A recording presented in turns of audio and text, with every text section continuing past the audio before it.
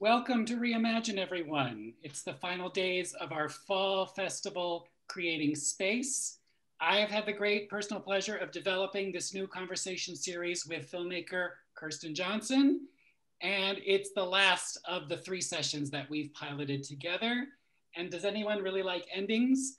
When you're hearing a good story, like Kirsten usually tells, we usually don't want it to end. I don't want it to end, at least. My name is Andy Engel, and I'm a member of Reimagine's programming team. First, I want to thank our sponsors. Next slide, please. They've been by our side this whole year. Thanks to all of them. We could not do this work without you. And I also want to give an additional shout out to Family Caregiver Alliance, Museum of the Moving Image, and Rooftop Films, our co-hosts for this series, who helped us get the word out. And of course, since we're nearing the end of our fall season, on a personal note, I want to thank the entire Reimagine staff for being such a supportive team. Brad Wolf and Derek Cosberg, Margaret Byam. Special thanks tonight to Zubin Desai and Carrie Lang for helping me run this Zoom call. And of course, immense gratitude to our board members, particularly Jeannie Blaustein, who was the person who led me to Reimagine Land. We have Otter Notes in Zoom, which can provide a live transcription if you like. Click at the top of the screen. This gathering is being recorded, and we will share this with all of you who have registered. Now, please type in the chat where you're calling in from. I'm in New York City, which is also known as Lenapehoking, and it's the indigenous land from Western Connecticut to Eastern Pennsylvania. So that means you, Kirsten, are also in Lenapehoking, being in Connecticut. And it also stretches from the Hudson Valley to Delaware, with Manhattan as its center. Also, keep it going with the chat, please. Also for the chat, we have a prompt tonight, courtesy of Kirsten and her special guest, Deepak Chopra. And the question is, what is the self? According to a conversation that Kirsten and Deepak had last week, that is the question. What is the self? In other words, what makes you, you? So please type that into the chat now and tell us what you think. And now a bit about Reimagine for those who don't know. Reimagine offers experiences like this one, programs that spark conversations about end of life and break taboos that surround death and dying. Since the pandemic, we've been providing space online to support those grieving and feeling isolated. In addition, we're providing a forum to mourn our losses collectively. And I hope to see many of you tomorrow night for our closing candlelight vigil featuring writer Neil Gaiman, Rabbi Sidney Mintz, and our own executive director, Brad Wolf, who will say a few words at the end of today's program. We've referred to Kirsten's series as, quote, an unconventional conversation series, end of quote. So what makes this unconventional? Rather than having a physician, a clergy person, or a grief expert lead these conversations, I've asked an artist to do it. Often when we have questions about the end of life, we seek out medical specialists. And I'm referring to both traditional doctors and integrative healers. We consult with funeral directors, with end-of-life doulas, with social workers, chaplains, and clergy. And so many of these professionals provide excellent and essential guidance. That's why they're a part of Reimagine Conversations. But often new ways of thinking about difficult topics emerge when those professionals are in dialogue with someone whose career is dedicated to art and creativity. Perhaps what's also unconventional for an event hosted by an organization focused on end of life is that our esteemed guest, Dr. Deepak Chopra, doesn't believe in the concept of death. Last week, Deepak told me and Kirsten that death is an illusion, just like the special effects in Kirsten's film, Dick Johnson is Dead. But in fact, to question the reality of death, I think sits comfortably with one of Reimagine's central values, which is to wonder and to marvel at the end of life, and to wrestle with them. Deepak Chopra is a person who digs deep into questions. He's an exemplar of self-inquiry, and a world-renowned pioneer in integrative medicine and personal transformation. His nonprofit entity, the Chopra Foundation, is dedicated to research on well-being and humanitarianism. Please check out the foundation's initiative, Never Alone, which is doing amazing work on mental health and suicide prevention. And the web address is neveralone.love. He is also the founder of Chopra Global, a whole health company at the intersection of science and spirituality. He is a prolific author of over 90 books, including the one that I recently read that Deepak has next to him, Life After Death. And his latest book is Total Meditation. And for more information, you can go to deepakchopra.com. Deepak, just like members of this audience, you chose to be with Kirsten tonight and you chose to be with us. We're so grateful. For those of you who may not have seen Kirsten's film on Netflix, here's a brief summary. In Dick Johnson is Dead, Kirsten tries to keep her 86-year-old father alive forever. Utilizing movie-making magic and dark humor, she celebrates Dr. Johnson's last years by staging fantasies of death and the afterlife. Together, dad and daughter confront the great inevitability awaiting us all. The film was awarded a Sundance Special Jury Award for Innovation in Nonfiction Filmmaking and 2 Critics' Choice Awards. Kirsten and Deepak will chat for about 45 minutes, and then we'll leave 15 at the end for Q&A. At that time, you can put questions in the chat, and we'll help field those to Kirsten and Deepak. Kirsten, thank you for trusting in Reimagine as a container for the questions that your film raises. You are a delight. Before the two of you begin to schmooze, I'm going to describe the final scene of your film, Kirsten, Dick Johnson is Dead. Kirsten is in a closet and she's recording a voice memo on her phone, and she dictates the following. What can you say when you've lost a best friend or a mother or your best friend and your father? All I know is that Dick Johnson is dead. All I know is that Dick Johnson is dead. All I can say is Dick Johnson is dead. And all I want to say is long live Dick Johnson. What I love about this monologue, Kirsten, is that the viewer can interpret this in so many ways. It's about the mystery of the human life cycle. Kirsten, I'd love to hear a bit about these words and that final scene that I was describing. And then Deepak, I'm curious if you see any relationship between these verses and mantras that are used in meditation. So Kirsten, please take it away. Oh, Andy, what an amazing introduction that was. It's so full of love and generosity. And I send it right back to you for creating this set of containers, these little squares for us all to be in together. And Deepak, I just have to tell you, I'm so honored by your presence and your generosity in having this conversation. And, you know, making this film with my father, who is here on a stick with us now as an image, but here with his presence that is in the film and like sort of in me, right? We set out, my father and I, to say, is there a way that cinema could help us? That the act of collaborating together could sort of teach us how to be together in this moment of his life. And when I first started to think about the idea of the film, I had not yet consciously accepted the fact that my father had dementia. My mother had lived with Alzheimer's for 7 years, and honestly, I was not going to do it again. I was like, we've done dementia in this family once, we're not doing it again.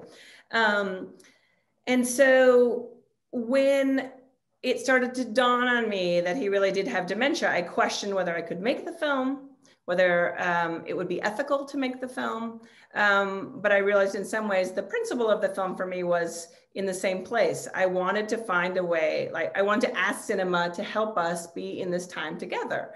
And, you know, one of the things in spending time, Deepak, with your thinking and reading, I think about the thing that you do on a daily level, the practice you have of like thinking of sort of healthy emotions. and choosing to think about healthy emotions like joy and generosity and happiness and creativity. And so I was like, all right, like making a film with my father in this moment that is so challenging for me, maybe it can teach me how to live through this period. So the whole point of the film in some ways was like, can this film teach us how to make it? Which is how I got to the closet, Andy, because I was living in a very small apartment with my father and my twin children. And we were in the middle of making the film, and I wasn't going to use voiceover in the film. And then some people who had seen the cut of the film said, wow, you're throwing your father under the bus, but you're not throwing yourself under the bus. You have to reveal more about yourself. And so I started messing around with voiceover, and I took my phone into the closet because it was the only place I could be quiet. And I started recording. But then my dad kept waking up and coming into the closet and opening the door on me. And little by little, in listening back to those recordings of me trying to sort of say something important for the movie, and then my dad interrupting me, I had this like realization around time. And that this time with my dad was precious. This like process of trying to make something with him was precious. And then it was like going away. But so it was in the repetition that that we sort of got to this way of experimenting and making this movie. And I just love, Andy, that you came up with the connection to the mantra. Because, in some ways this film is play and it's practicing, but I've never thought of it as a mantra. And I guess, like it just came to me, the mantra that I would say to my father would be, please don't go. But the truth is, my mother died in 2007 and she is right here. So Deepak, I'm handing it over to you to respond to Andy's prompt, lovely prompt. So Andy asked mantra.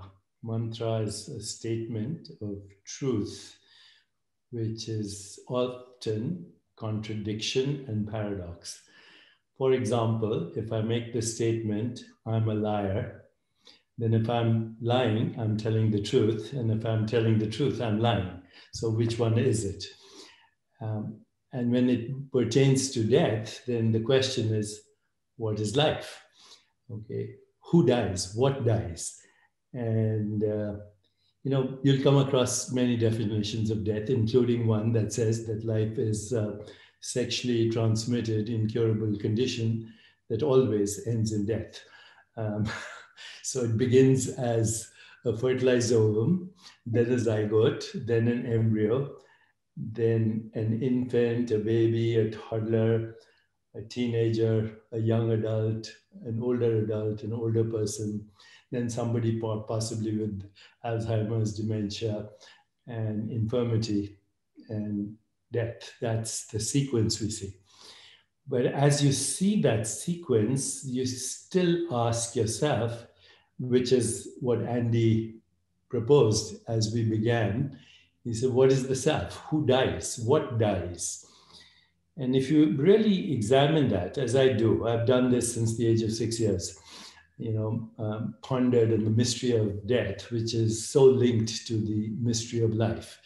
And what I've come to conclude is that death is not the opposite of life. Death is the opposite of birth. And life is the continuum of birth and death. So when I look back at my childhood and I say, look at that Deepak who was sitting on his mother's lap and listening to fairy tales. Look at the Deepak who went to high school. Look at the Deepak who went to medical school. Look at the Deepak from yesterday. And you know what? They don't exist anymore. They're already dead. So if I asked you what happened to your childhood, it's gone, it's dead. If I asked you what happened to your teenage years, it's gone, it's dead. But what happened 5 minutes ago? What happens to these words by the time you hear them? They don't exist. Wittgenstein, the great German philosopher, said, our life is a dream. We are asleep, but once in a while we wake up enough to know that we are dreaming. So what we call everyday reality right now, this moment, is a lucid dream in a vivid now. And by the time you hear these words or see my image, I won't have existed, the one you experience. So who dies? What dies? And when we look at the religious experience in every tradition, it doesn't matter what the tradition is, there are three things. One is transcendence, which means you find an identity which is beyond space, time, and causality. That's the first thing. Second thing is the emergence of Platonic values like truth, goodness, beauty, harmony, love, compassion, joy, equanimity. And the third is loss of the fear of death, because the essential self is not in time. It is not in time, and therefore it is not subject to birth and death. So what dies? What dies is a perceptual activity which runs a particular program, which of course you can interpret in many ways. But death is a human construct based on the idea that you're a body. But which body are you? The body I'm using right now to speak to you didn't exist 1 year ago. 98% of all the atoms in my body have disappeared from last year. This is my 2020 model. And next year you'll see a new model and we'll have a conversation with a different Deepak Chopra. I got to say, I can't wait for the 2021 body. Bring on the 2021 body. Deepak, you know, what you're saying about sort of your childhood self is dead, your teenage self is dead, and yet your 6-year-old self is the self that sort of awoke to death. Mm-hmm. You have a really remarkable story of the encounter with death when you were 6 years old. Will you share that story with us? And I will share you why I link comedy and death in my story. That's beautiful. And by the way, I enjoyed the film very much, and especially the comedy, because unless we can take death with humor, we'll be suffering all our life. Amen to that. The best way to deal with death is to laugh. Okay. Laughter is the best and most reasonable response to the mystery of death. But yeah, 6 years I'm in Bombay, what is now called Mumbai, with my grandparents. And we get a telegram from my father, who was in England at that time, that he had just become a fellow of the Royal College of Physicians. In post-colonial India, that was a big deal. So my grandfather took us, me and my little brother, who later went on to become the Dean of Education at Harvard Medical School. My younger brother was 4 years old. We went to the carnival, went to the movies, had a great dinner. Then in the middle of the night, my grandfather died. He was so excited, I think he died from excitement. And so they took him to cremation. Next day, they brought his ashes in a little jar. And one of my uncles said, "Where is he? What happened to him? Yesterday, he was taking kids to movies and carnivals, and today he's a bunch of ashes in a jar." So that was my first existential crisis, the mystery of death. Where did my grandfather go? And my brother, his skin started to peel off. He became so vulnerable. Every doctor couldn't diagnose him till somebody said, he's feeling vulnerable, so he's shedding his skin.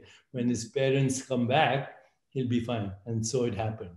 So at the age of 6 years, I had a clue on the mind-body connection and also a yearning to understand the mystery of death. You know, this moment of your brother shedding his skin, I mean, I find it always so remarkable how metaphors sort of express what we are going through. And we had a wonderful moment with my mother when she had Alzheimer's, where she was sort of looking out the window and she said, you know, I keep wondering what's on the other side. And it was like, it was sort of not really her style to say that. And I was like, really, Mom, is that what you're thinking about? And she said, yeah, it's so hard for me to imagine. I can't imagine what is there, what is on the other side. And I was really like, wow, she's going there. She's thinking about, you know, life after death. And then she picked up the placemat that was on the table in front of her and she turned it over and she said, oh, there are flowers on the other side. Right? But so my early connection of comedy and death was that my grandmother on my father's side was a very religious woman, Florence Johnson. And when she died, they were going through her closet to decide what to dress her in for the funeral. And she had all these very sober clothes, dark colors. And then in the very back of her closet, there was this outrageous dress, like really colorful flowers, all this sort of amazing pattern. And they're like, let's do it. Let's bury her in this dress. So they put her in the dress. It was an open casket funeral, and our family happened to be seated in a glassed off area so that we could sort of mourn in private. And as the end of the funeral started and people started coming down the aisle, my mother and father started laughing hysterically, like totally laughing hysterically. And I was like, you know, had been crying and I was like, what's happening? And then my mom was like, look, look. And coming down the aisle was an old woman dressed in exactly the same dress as my grandmother. And when she got to the casket, she looked in the casket and just was like, phew, gone out of there. And we never saw her again. But that's my story, by the way. It's also the story of synchronicity, which happens. And synchronicity is a message, as according to a lot of people, from the divine spirit. I love synchronicity stories. That is for sure. And a lot of them happened, you know, in the making of this film, I have to say. But I want to go back to the thing that you're like, that you started talking about, is sort of like the young self dying, right? The young self dies. We have memories of the young self, correct? And the thing that I think is so challenging for children when their parents start to change is that somehow we as children hold a fixed image of our parents. They are there, and so we don't think that they have been changing. We don't think that what we have of them is memory. We have their presence, and it is so sort of locked in the past and the present in a parent that we don't expect them to change. And, you know, so I think in some ways, for me, when I say the mantra at the end of the film, Dick Johnson is dead, I am acknowledging to myself that the Dick Johnsons that I knew, the many Dick Johnsons that I knew, some of them are gone. And you would say, Deepak, in a certain way, that is what we have to do with every human in every moment, is sort of let go of the person that we knew and encounter the person who is here with us now.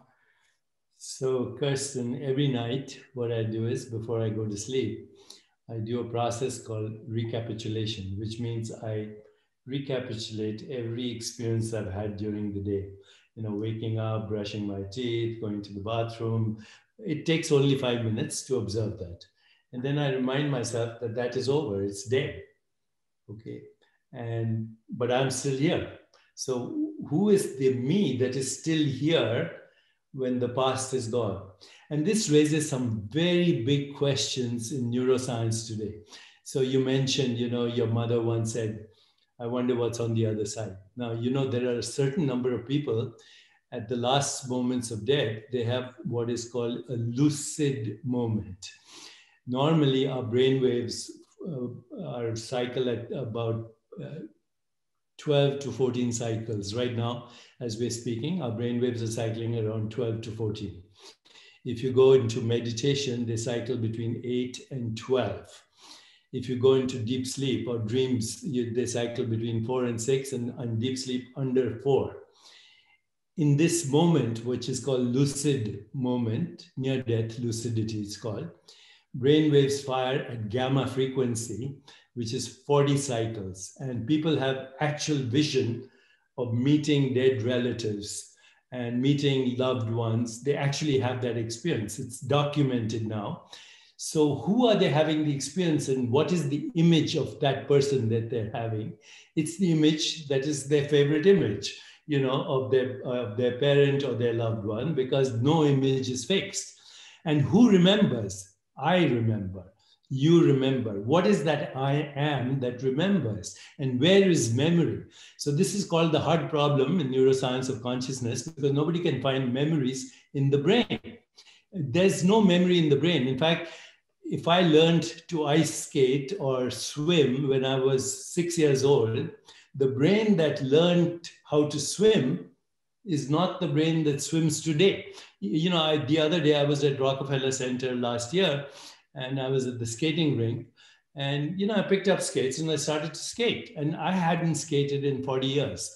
So now, which brain learned the skating and which brain is now doing the skating? They're two different brains altogether. So where is memory? And more consciousness experts think memory is not in the brain. Memory is in what you and I in spiritual tradition would call the soul. But of course, cognitive scientists don't like to use words soul and God and divine. They say in core consciousness. So memories are in that place of ourself, which we say, I am, before I say, I am Deepak Chopra. Okay, so before I'm Deepak Chopra, and before you say, I'm Kirsten, we both have a common identity, which is called I am. Then Kirsten is a bunch of memories, and Deepak is a bunch of memories, and those exist in core consciousness, which spiritual traditions call the soul, which has no place, location in space-time. It is timeless. Therefore, it is not subject to birth and death. I hope that makes sense. Totally makes sense. And, for me, the experience that I had with my mother's Alzheimer's, it was such a powerful transformation of her that for many years, it affected my own memory. I think, I just was trying to understand her world and be in her world. And so I existed very much in the present with her.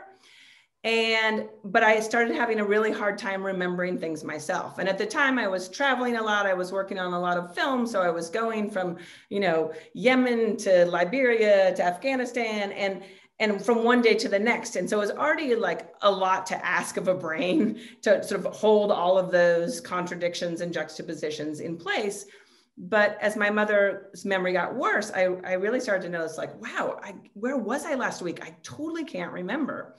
And as the Alzheimer's went on, I started to really try to remember who my mother was before the dementia. And it was incredibly difficult. And then at the end of her life, there was just a moment when I saw her and I realized oh, this is it. She's not going to be here much longer. And for the first time, I pulled out the camera and I filmed her, which she really didn't want to be filmed. And she definitely didn't want to be filmed. Her lucid self would not have been wanted to have been filmed in her demented state. But I did it because I needed it. And I said to myself, I'll never use this footage. Well, of course, 10 years later, I was like, oof, maybe could I look at that footage? And the editor who worked on this film and who worked on camera person, Nels Bangerter, I hadn't looked at the footage, but he put the footage in this order. He put a shot of me handling my mother's ashes first. And then he put the shot of my mother, that I had filmed in this moment when I was so afraid to film her. And he showed me the cut. And in that moment, just for a second, I was like, oh, my mother's alive. And in the movie, she had gone from being the box of ashes. She'd done the reverse journey of your grandfather, right? She went from the box of ashes to suddenly she was alive and I could see her. And I was like, oh, cinema can do this. Cinema can bring people back to life. And so in many ways, what I had learned from the experience with my mother was that my memory was not reliable. It's really interesting that you're saying the process that you do every day of recapitulation of what the day was. I'm curious, you must do it every day, right? You can't think further back, or do you ever try to think way further back? Do you try to recapitulate last year at this time, or you just stick with a day? I do that too. I go back all the way to my earliest memories as a child. Occasionally, I do a whole life review as well. Nice. I recognize that then I'm the witnessing awareness in which that life review is happening, and that which is reviewing is not in time. That's the most important thing that you get out of this exercise, that I, that is watching my life go by, I am the same being. I'm not the same person, but I'm the same being. We call ourselves human beings. We don't call ourselves human doings or human thinkings or human memories or human desires. We call ourselves human beings. Everything else is a fluctuation in that being. And the fluctuation is in time, but the being is not in time. So this is a very useful exercise to do, because what you realize is that which remembers is not in time, and actually you don't remember, you reconstruct. Don't remember, because all you have is this moment, and what you remember is what is significant. If I asked you, what were you doing last Tuesday at 3 in the afternoon, you probably don't remember, because it wasn't significant. But you remember 9/11. I remember the day Kennedy was shot, and remember the day Martin Luther King Jr. was assassinated. Why? Because that was emotional.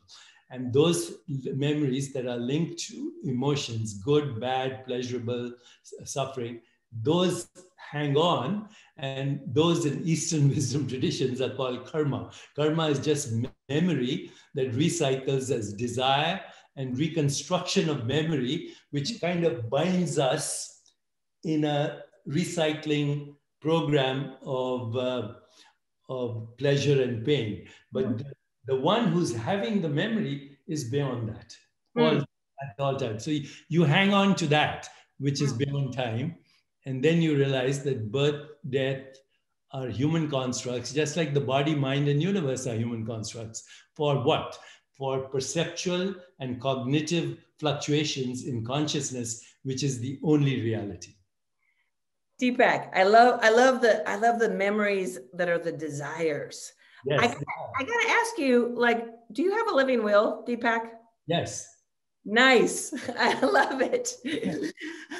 So when I realized how my memory could fail me in terms of my desire, which was to hold on to my mother pre-dementia, what I found in cinema was that the moving image, which is sort of like, functions the same way consciousness functions. It takes like sensory material, sound, image, and it puts it together, and then you feel, right?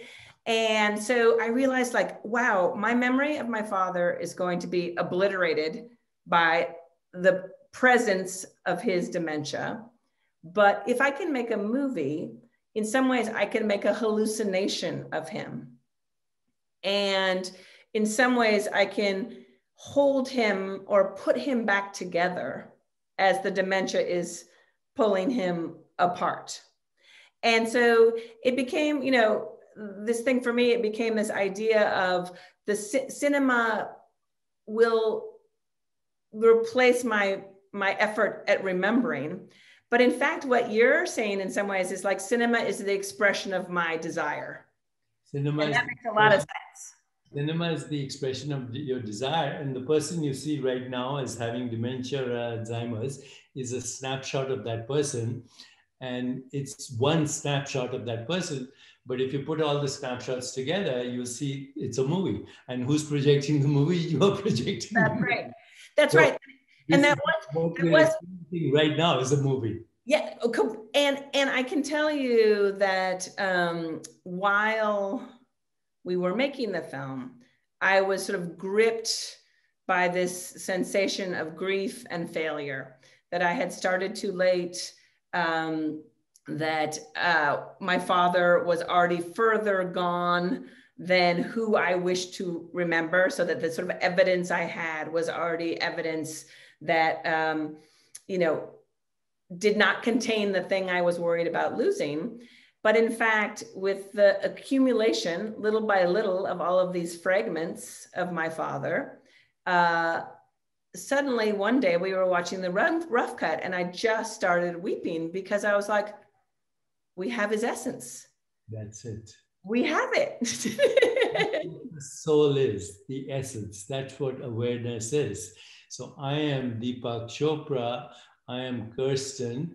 Those are memories and desires in a core consciousness, which is universal. I am is a universal feeling.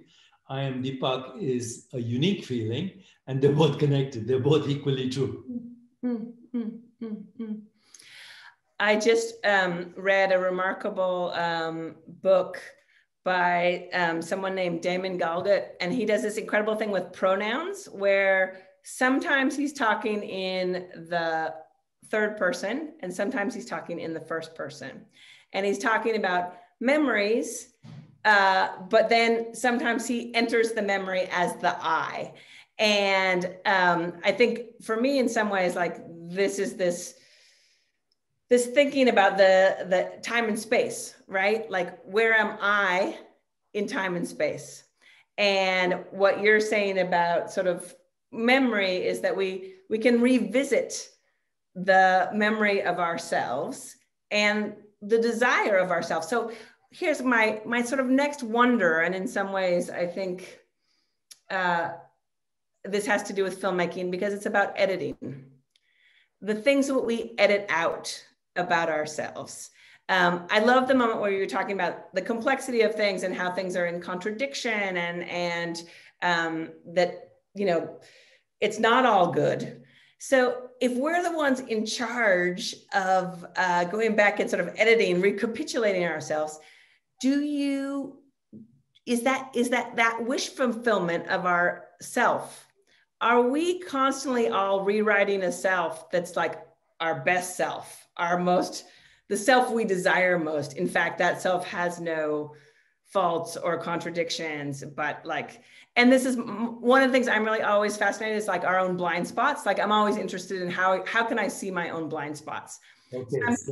So I'm curious about in your formulation, how do we avoid idealizing our own selves? How do we remain slightly like self-critical? Okay, so consciousness has many aspects. The most fundamental level of consciousness is called pure consciousness, which is prior to all experience. That consciousness is infinite possibilities, synchronicity, unpredictable, the source of attention, intention, memory, desire. That's pure consciousness. But then there's the fragmented self, which very frequently we call the ego identity, which is separate and yet connected to the pure self, because the pure self is aware of the ego. Who or what is aware of the ego is the pure self. The ego, on the other hand, is always looking for validation. Who's superior? Who's inferior? Oh, yeah. Who am I inferior to? Basically, your ego identity is your selfie. We sacrifice ourselves for our selfies. Then we identify with the selfie. We say, that's who I am. And then the rest of our life, we're screwed because the selfie is in need of validation. So here's the key. We are constantly editing experience to make ourselves feel good. But we also beat ourselves. You know, we feel guilt, we feel shame, we feel anger, we feel resentment, we feel hostility, we feel victimized. All of that is also part of the selfie, of the self that we call me. Now, the key here is that's not going to disappear, okay? Because without that, you wouldn't have a personality. So that's your personality. If it is in the background and your self is in the foreground, then you're free to upgrade your selfie. Otherwise, your selfie can become a nightmare, which is what happens. And the collective nightmare then appears in the world as a collective shadow: war, terrorism, eco-destruction, racism, hatred, bigotry, prejudice, you know, all the things that are leading humans to extinction are actually the collective projection of the shadow self, which we are denying in ourselves. That all resonates. I think we're about ready to take some questions. I have a question. You know, for me in this process, I feel like I was really engaged with anticipatory grief. I know that I was deeply engaged with that with my mother, and in this case, I was trying to transform it into humor, into irreverence, into surrealism. But I feel in this period of the pandemic that we are collectively engaged in the questions of anticipatory grief. We don't know what we've lost yet fully. Some people actually have lost people they love. Collectively, we've lost our way of living. We are reorienting towards that. I'm just curious about your relationship to anticipatory grief, Deepak, because like given your practice, does anticipatory grief resonate for you? Grief resonates. As a physician, I've witnessed a lot of grief, okay? And I've seen people in different stages of grief. So some people are feeling victimized when they're experiencing grief. Grief occurs when you lose something, lose a way of life, as we did with the pandemic also. So we're experiencing grief. So grief, some people feel victimized, some get angry, some are frustrated, some get helpless. Some actually get so scared and panic that they die from the grief. Only some find acceptance. And once they find acceptance, then they find meaning. So for me right now is, why did we take existence for granted? Why do we take existence for granted? To me, that I exist is a perpetual surprise. And I think if you're not surprised that you exist, then your humanity is incomplete. And but the fact that existence is a perpetual surprise fills me with immense gratitude for this moment. And so when I have this gratitude, I don't feel grief. There's someone named Dan who asked, why do we take experience for granted? It's the hypnosis of social conditioning. We're sleepwalking. We're biological robots who recycle everybody else's thoughts.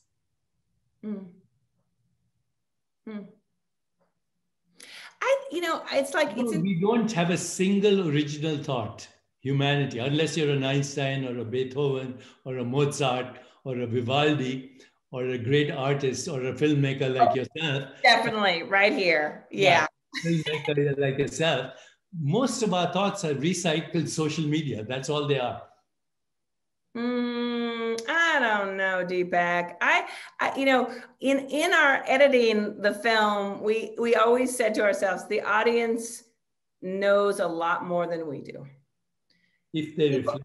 People in the audience have lived through death. There are people in the audience who have lost a child. There are people in the audience who have lived through war. There are people who have survived genocides. All of these people know more about death. Yes, but Kirsten, they process the experience in the same way for thousands of years. They don't question what is the meaning.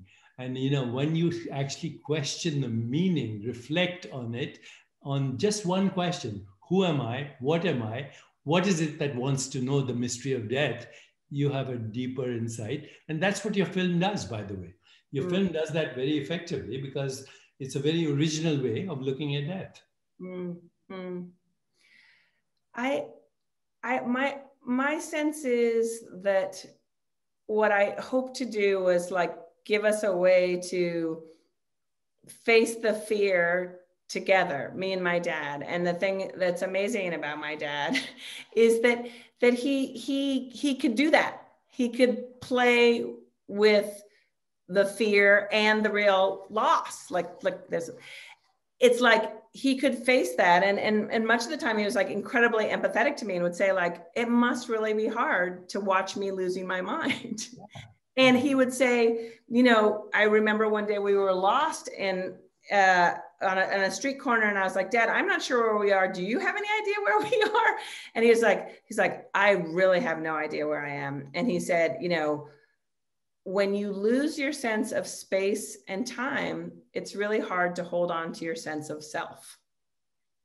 And so he had this like incredible capacity, and he still has it, even though he is now in a dementia care facility, and he doesn't totally understand that the film's out in the world. But he will say to me, I just want you to be clear that I love you. That's so beautiful. That is his mission. He's detached from time and space, but he just wants to make sure that I know that he sees me and he cares about me. That's his presence speaking to you, and therefore also love the experience that we call love is not a mere sentiment or emotion. It's the ultimate truth at the heart of creation. Love is not in space-time. I am so with that, Deepak. That is so true. Love is not in space-time. I don't know where it is, but I sure can feel it when I feel it. And your audience, Nancy Wilson, is saying love is eternal. Yeah.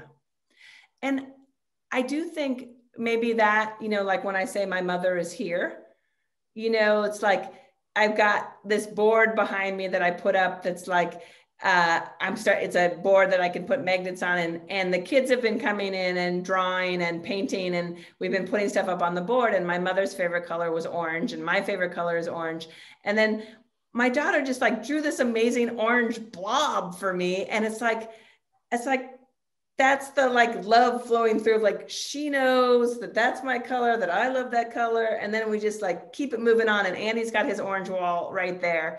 And I think that's the thing. It's like we help each other remember how to love when things are deeply challenging. And I think that is the moment that we're in with this pandemic is how do we like all of us deal with our Zoom fatigue, with the fact we can't touch each other, with, like this sense of our disconnectedness. How do we find ways to connect? And that's what, I'm so moved by the way that you've come to this conversation and the way that you came to me with this sort of openness, like, let's talk about this movie.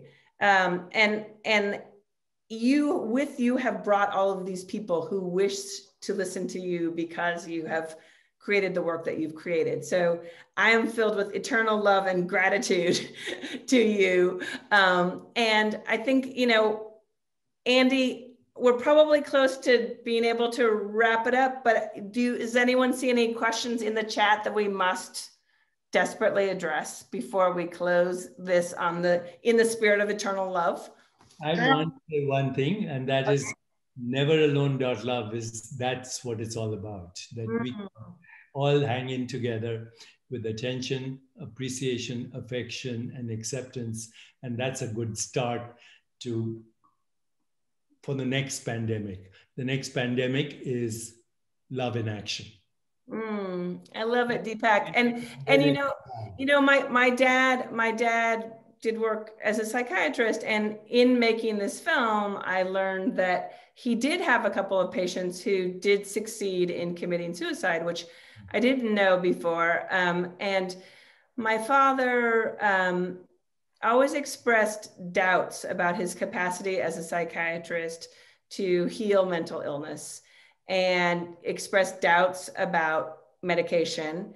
But what he would say, if anything can heal, it is the healthy relationship that can heal. It's like the process of being and staying in the process.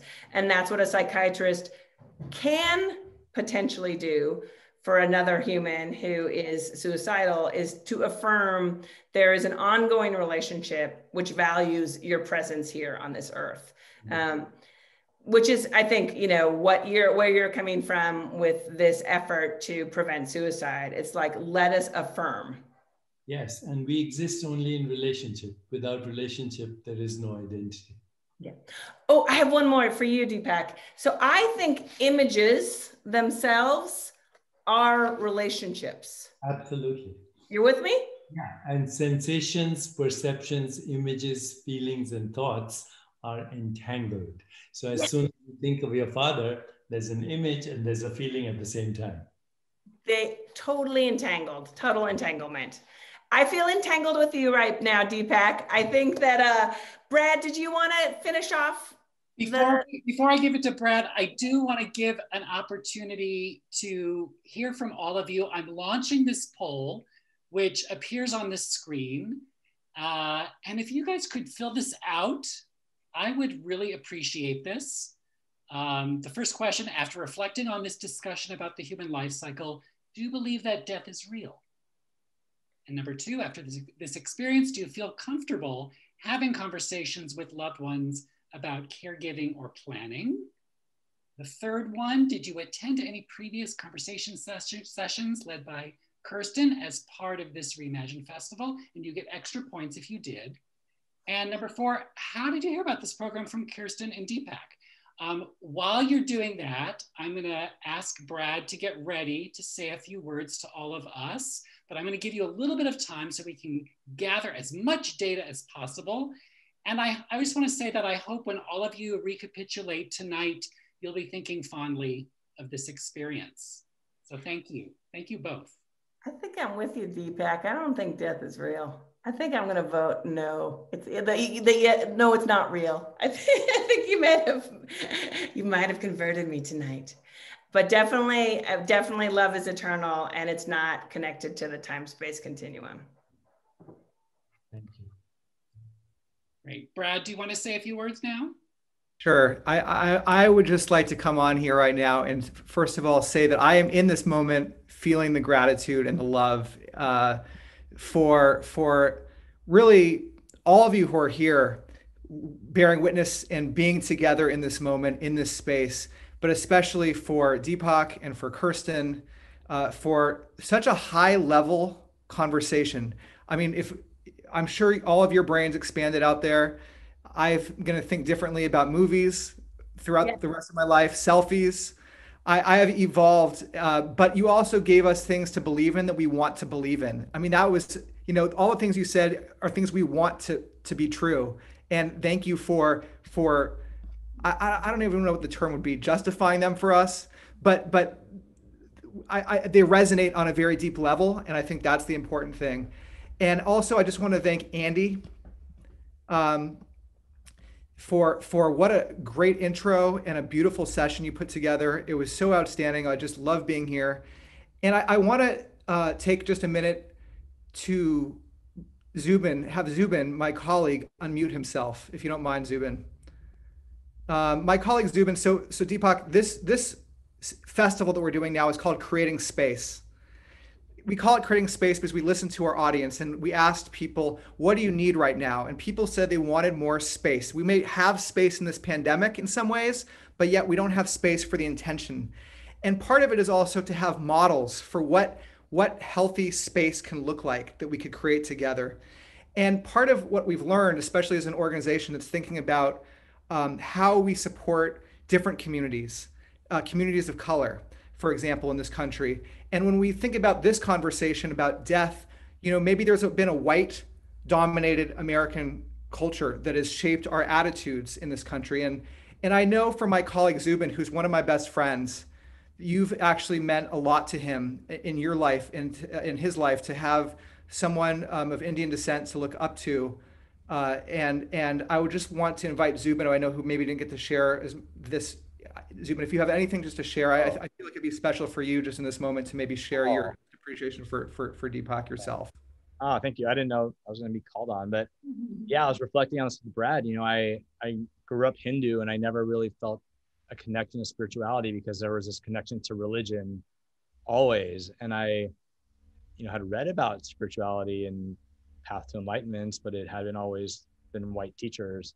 Oftentimes talking about mantras and things in Sanskrit and things from Indian culture. So Deepak, it's been really just, you kickstarted my real path of spirituality with your book, The 7 Spiritual Laws of Success. That thing kicked it off for me. And you have it. Oh, perfect. So I just wanted to express my gratitude, and it's just so nice to have you here. And yeah, thank you. Thank you. Immense gratitude. So thank you, Zubin. Thank you. And I just, want to be in the moment with all of you and say that this, there's been 1,000 or so spaces that we've created over the course of this pandemic to be together online. And this is really the close of our festival today. And then tomorrow we're going to be with Neil Gaiman. We're going to be with a rabbi, Sidney Mintz, and an incredible musician. And I invite all of you to join that because it's a candlelight vigil where we're going to be together and honor the people that we love, that we've lost, and really honor what we have. And there's so much to be grateful for. And so with that, just to say thank you again to everybody for being here. Also, I would love it if in the chat, because I would like to share some of the great words of love and compassion everyone has for Kirsten. and for Deepak. If you would please just share your gratitude and what you got out of the session so we can share it forward. Check out Kirsten's film, read Deepak's books, support his organization, follow these people, and follow your own sense of love. And with that, I bid you adieu, and we'll see you tomorrow, hopefully at 1 p.m. Pacific, 4 p.m. Eastern time for our final candlelight vigil. Thank you again, Kirsten, for being here. Oh, my honor. Beautiful show. Okay. Last word, Kirsten? I'd like to end with a quote from my favorite Indian poet, Tagore. He said, "Because I love life, I will love death and celebrate as much as I celebrate life."